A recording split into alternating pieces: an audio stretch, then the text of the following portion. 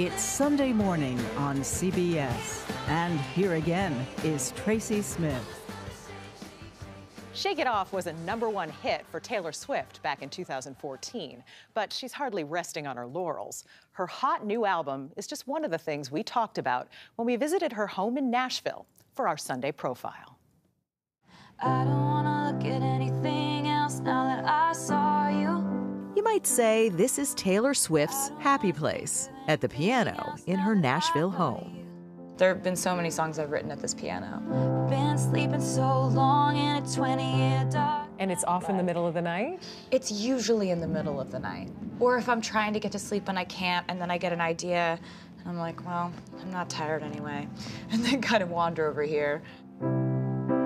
This is kind of a rare sight, not just because we were there, Haven't serenaded someone in a while. Hope you know that. but because for the moment, she was actually sitting still. I promise that you'll never find another like me. And there never really has been another like Taylor Swift. After only 13 years in the business, she's become a musical force of nature with an armload of #1 hits, more Grammy Awards than the Rolling Stones, and according to Forbes, the distinction of being the highest paid celebrity on the planet. By any measure, she's an amazing young woman, but there were times, she says, that being young and a woman worked against her. You're always gonna have people going, did she write all her own songs? Talking about your personal life, talking about your dating life. There's a different vocabulary for men and women in the music industry, right? Give me an example. Okay, a man does something, it's strategic. A woman does the same thing, it's calculated.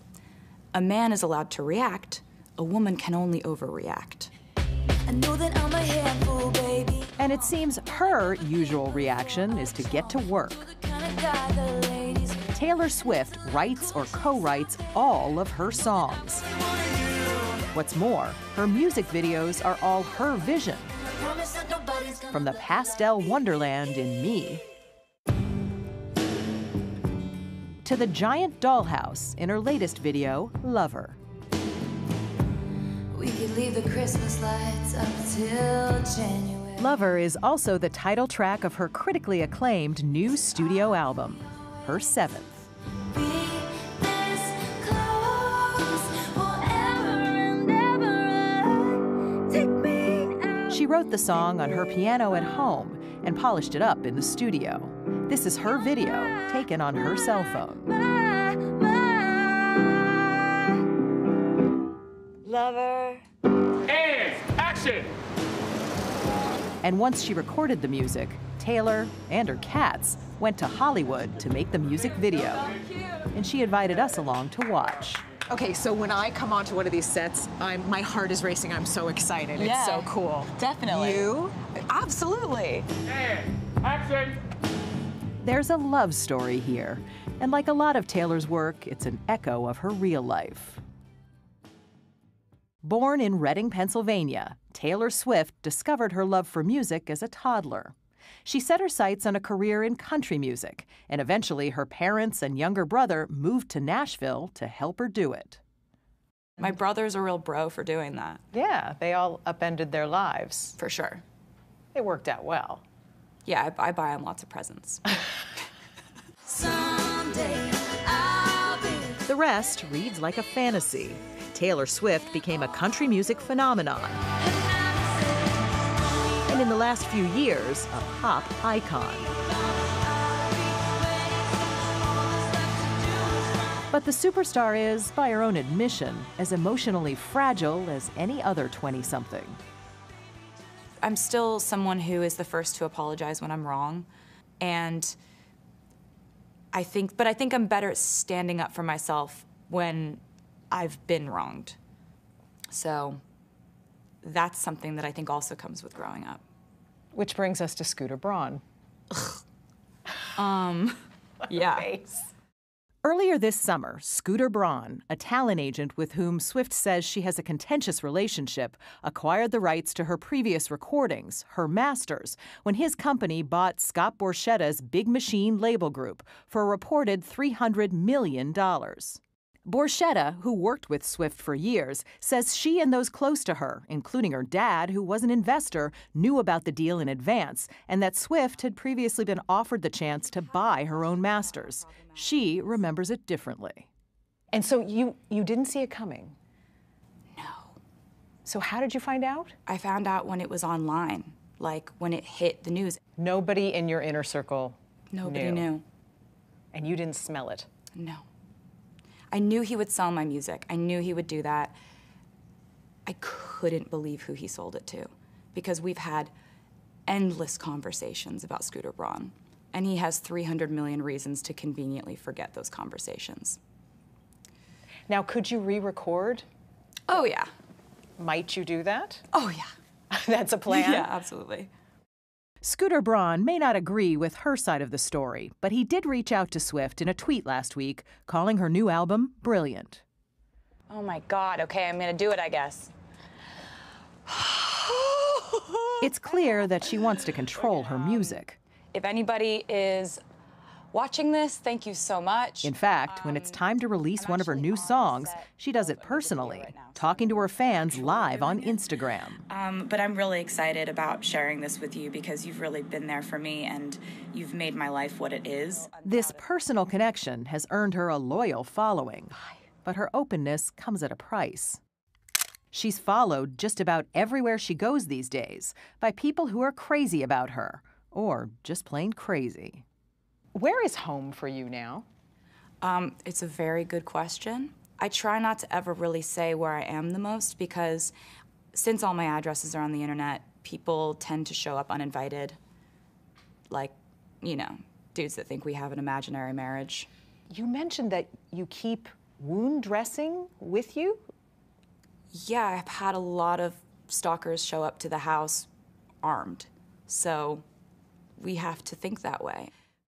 And she's come under attack in other ways. You need only glance at the tabloids to see some very well-publicized feuds, and she often hits back at her haters through her music. But you're coming at my friends like a missile. For instance, in You Need to Calm Down, she calls out anti-gay protesters and online trolls. Sunshine on the street at the parade. But you would rather be in the dark age, just making that sign. Must have taken all night. I'm curious because I feel like almost every album you have a song where you address the haters. At least one song, sometimes more than one song. I probably do have that habit. I imagine that I might have that habit, yeah. Why is that? Why sing to the haters? Well, when they stop coming for me, I will stop singing to them. You know, people go on and on about, like, you have to forgive and forget to move past something. No, you don't. You don't have to forgive and you don't have to forget to move on. You can move on without any of those things happening. You just become indifferent, and then you move on. Do you believe in forgiveness? Yes, absolutely. Like, for people that are important in your life who have added, you know, who have enriched your life and made it better, and also there's been some struggle and some bad stuff too. But I think that, you know, if something's toxic and it's only ever really been that, what are you gonna do? Just move on. Just move on. It's fine. In doctor's office lighting, I didn't tell you I was scared. Taylor Swift's music is always personal, sometimes intensely so. There's one song on the album called Soon You'll Get Better that I can't even really hear, I can't even listen to it. Soon you'll get better. She won't talk specifically about her inspiration, but it comes at a time when her mother, Andrea, who was battling cancer, suffered a relapse. It's really interesting because I don't think I have written a song quite like that before. And it's just sort of like, it's just a tough one. I can imagine, but I can also tell you, having listened to it, that it's universal. It's just not something that we deal with until we have to, until we see it, until we experience it, until someone close to us is going through something like that. And so writing about it was really emotional. And I'm just gonna stop talking about it now. Understandable. Oh yeah, feel the temperature? It's warm. It's fine. She's a lot more comfortable here, where she can plunge into her work. This glass tank will become a symbolic fishbowl in the music video. I very oftentimes remark that my life is like a fishbowl, and that like if I were to like fall in love, somebody's choosing to be in that fishbowl with me. To jump into the fishbowl with you. To jump into the fishbowl with me and live in that world just with me, and it's not as depressing as it sounds, I promise. It's just a figurative. It's just symbolic. Talk about fishbowls. She's been dating British actor Joe Alwyn for 3 years. Seems he's up for a swim. Couldn't you just computer generate this and not jump in?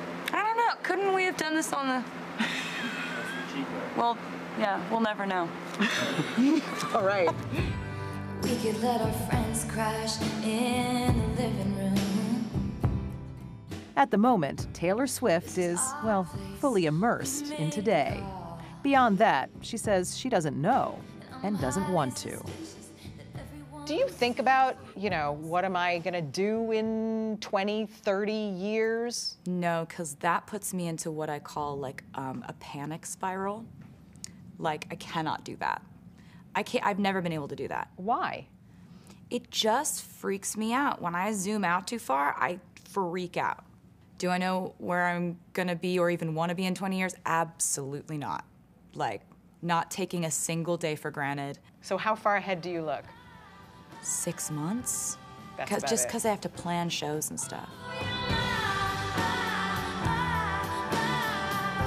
But I don't know what I'll do after this album. And I think that's great. It's actually, I tell myself, like, it's actually really ungrateful to just assume that you have 20 years. Like, be stoked that you have today. Lover